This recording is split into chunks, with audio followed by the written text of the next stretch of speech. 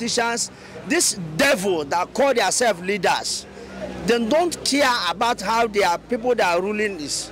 They don't care about the masses. What they care about themselves. You can see look at what is happening in Nigeria. If governor now come and water this road now and they walk this road, he'll be celebrating. Is it your money that you can be in political office today because of you have much money that you people have stolen from the masses? No problem. You will still leave that seat. And immediately you condemn the same system of corruption, that uncertainty, because something is about to happen, and that thing that is about to happen is the only thing that will, change the fortune of Nigeria. What is it, sir? The revolution is on the way. It's on the way. It's on the way. That is why when I see all this army parading themselves with their vehicle and everything, I know that the time has not come. When the time comes, even the army, they will leave their armored car and run away, because they are also being affected. It's just like promoting your oppressor to keep on oppressing you. The armies you see on this road with their heavy guns going about looking for those who want to embark on protests, they are not being left out. Some of them are yet to pay their children's school fees, but I don't blame them, because most of them are wayward in the sense of their lifestyle. Some of them, you go to the ones they send them to Boronu, they go there, they get a wife and they marry. They send them to Jos, they go there. So it's just their lifestyle in general. But I want to tell them that enough is enough. And I want to tell Tinubu that you cannot achieve anything in this wicked country by negotiation. It is by force. Anybody that will die, let him die. After all, people are dying. I don't even see why people will be afraid of death. Because even if you are not killed by protest, you will still die in your house. You will die in accident. You will die in sickness. Poverty will cause sickness that will kill you. So I don't see the reason why people will keep running away. I don't see that reason. So we have to come out. If we have to come out, everybody has to come out. In one way, what do you mean that it's not by negotiation? Is it by violence? It is by violence. If we don't do violence, they will not take us serious. And the violence will start with the political class. Anybody that is called honorable will be held accountable, including the judiciary officers, like the judges. Anybody that is a judge will be held. Don't leave anyone. All of them are the same thing. All of them are beneficiary of the system. Okay, our president say today's speech, he say no, say we dey suffer, Moku endure. So Moku dey endure maybe till next 4 years. As will be our name go talk to endurance. We go dey endure now. Anybody wey die for hungry, family burial with hungry. As we go dey endure. Since where our leaders and our politicians, our hungry, no they catch them and they know they feel for us. I get annoyed. He was telling the Nigerian youth, Nigeria will have about how many millions jobs for us. Go straight for what is happening in Nigeria. Go straight to the fuel, diesel, kerosene. That is what is disturbing everybody in Nigeria. That is the problem we are having in Nigeria. But they don't go to the straight of the problem. That is what we are seeing. Everybody is. Are you saying Nigerian government are not in touch with the realities of Nigerians? They are not in touch with anything. Because this Nigeria, this our politicians, this devil that call themselves leaders, they don't care about how their people that are ruling is. They don't care about the masses. What they care about themselves. You can see look at what is happening in Nigeria. If governor now come and water this road now and they walk this road, he'll be celebrating. Is it your money that used to walk this road? If you go there, he did not walk road, he did not employ people, he did not make the state to be bright. What are you going there for? So you don't have to celebrate when you walk flyover, when you build the road, because it's not your money, it's our money, it's Nigerian money. So I don't see anything celebrating. Today protest, ongoing protest, other states. Today protest. People are not coming out for the protest because there is a very big hunger in the country. But if protests want to start, it will just start like when the MSTAR started. Nobody said this is today or this is not the date to stand. Everybody come out en masse and the protest starts. But I know that one day protests will start, and when it starts, it have already started. It's a massive protest. Yeah. All right, let me hand it. Who said we needed a change. and they will never ask the kind of change we need. And you have seen the change they brought to us. From Buhari, who we thought that is the worst president, to the person now, who is the devil himself, who is Tinubu. And it's not changing any soon. It's not about party. That you are in APC, it will not change. If they bring Labour Party, it will not change. Nigeria has depleted to the extent that there is no remedy whatsoever. The only remedy that will foster any meaningful change in Nigeria is total dissolution of Nigeria. If actually we want any good for us as a people, then we must go our separate ways for all accord. You understand? So vividly, I had that this thing, knowledge that there would have been protests this morning.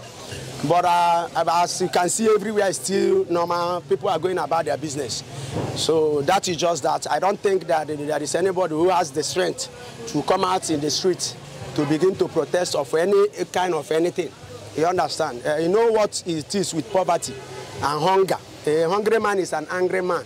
But in this case, they have subdued us with hunger, that people don't even have strength to come out to protest. Is it true that the Nigerian government weaponized poverty against its citizens? That is what they do. They learned it from the Britain. The only way to subjugate people or group of people is by, bringing a whole lot of poverty and hunger in their midst. So once just like in the Biafran War, they had to stop a food blockage so that food will not enter, and that is why Biafrans gave up. They couldn't actualize that very country of theirs. So in this scenario is also playing again. You see the government of the day trying to impoverish the citizens of the country, trying to make them not to even have a meal to feed in a day. So you see them every morning, the parents will be running helter-skelter to look for something that their children will eat. At the end of the day, if you call for protest, you will not see anybody. Nobody will agitate. Nobody will ask questions. Why? Because every day you are being engaged to look for something to eat, to look for something your family will eat. So that is the scenario we found ourselves. So and it's not changing any soon. It is not changing any soon. There is no hope. We are living in hopelessness. It's just the fact. Anybody who is still, praying or being hopeful that Nigeria will be better, that person will have to have a rethink. In Nigeria, we are going down the drain, and nothing is going to stop us. Everything has crumbled. The Naira is nothing to write home about. I called a friend of mine in Ivory Coast the other day. He said that our 1,000 Naira, when he changed it to Ivory Coast currency, that is 600 Naira. Ivory Coast. These people are the people who fought a civil war. It's not barely 3 to 4 years. They restore peace in Ivory Coast. But you see their economy coming stronger than Naira. So you begin to wonder and you begin to think. But the fact is that we have not prepared our home and our house well. The people who put into power, or the people who came into power through the back door, have made things very difficult for us to foster as a people. And that's what you see. There is no fuel. You can see Ever Busy Road, Ikoku Busy Road. It's very quite scanty. People are scampering for safety. They are scampering for food. There is no food. There is no money anywhere. No money in circulation. So it becomes very difficult. You spoke of the political class. They are the one that hold the citizens of Nigeria in those states. Yes. You are a party member of APC. Will you say your party is responsible for the economic quagmire we are right now? Well, let me tell you, it's not about party. It's about the leadership. Because yes, because vividly, if you have to, bring somebody from PDP, although PDP has been in power for 16 years, and we Nigerians were the people who said we needed a change, and they will never ask the kind of change we need, and you have seen the change they brought to us. From Buhari, who we thought that is the worst president, to the person now who is the devil himself, who is Tinubu. And it's not changing any soon. It's not about party. That you are in APC, it will not change. If they bring Labour Party, it will not change. Nigeria has depleted to the extent that there is no remedy whatsoever. The only remedy that will foster any meaningful change in Nigeria is total dissolution of Nigeria.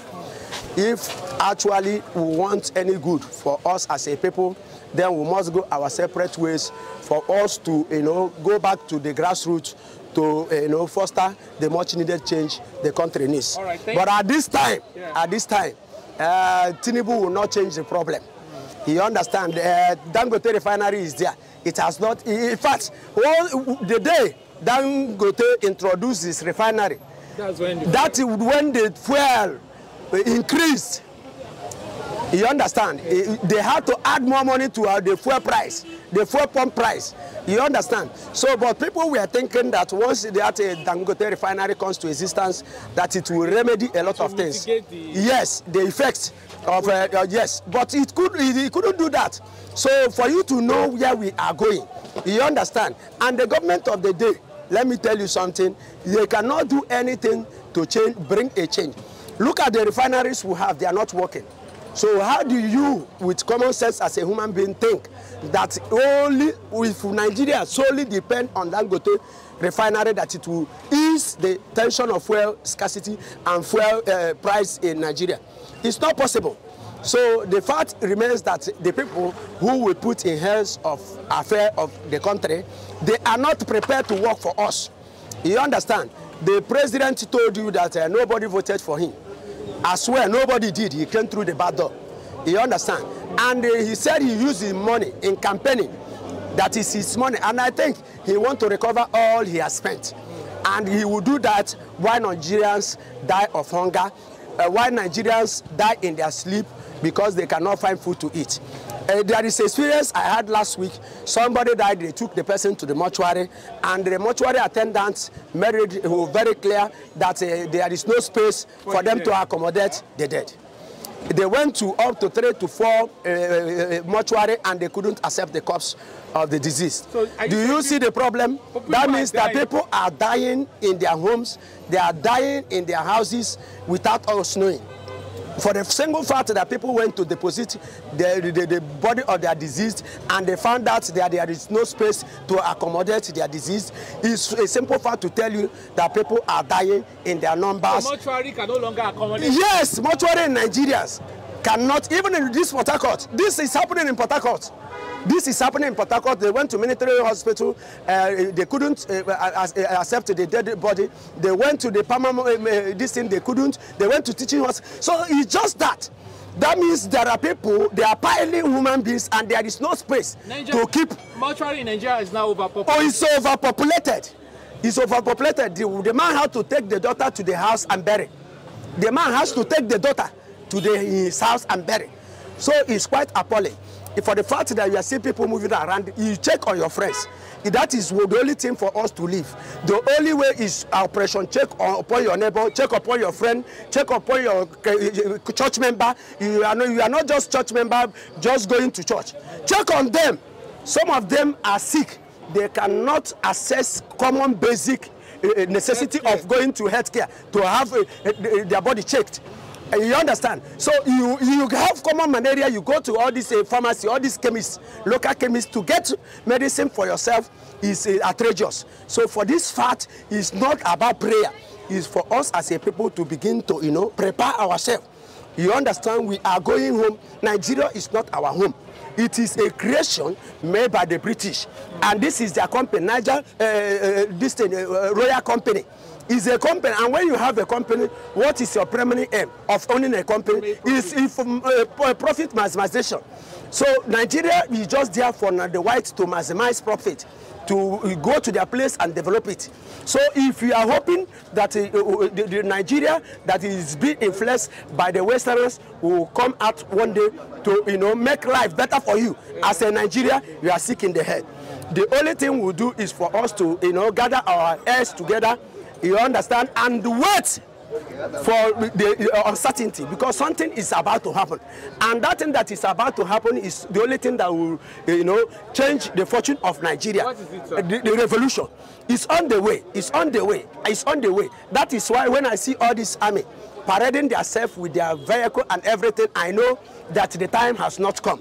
When the time comes, even the army, they will leave their armored car and run away. because they are also being affected.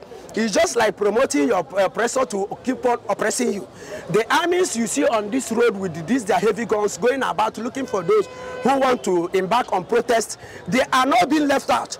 Some of them are yet to pay their children's school fees, but I don't blame them because most of them are wayward in the sense of their lifestyle. Some of them, you go to the ones they send them to Boronu, they go there, they get a wife and they marry. They send them to Jos, they go there. So it's just their lifestyle in general. But I want to tell them that enough is enough. And I want to tell Tinubu as well, he should not just go and sit down and begin to marry, because I know he's going about, you know, marrying with his, he's celebrating their victory with Wike too. But the dice has been cast, and I will know that in no time we will see something that is bigger than Nigeria, and it will come and destroy Nigeria to a flat. Then that every component part will go and develop and enhance their life.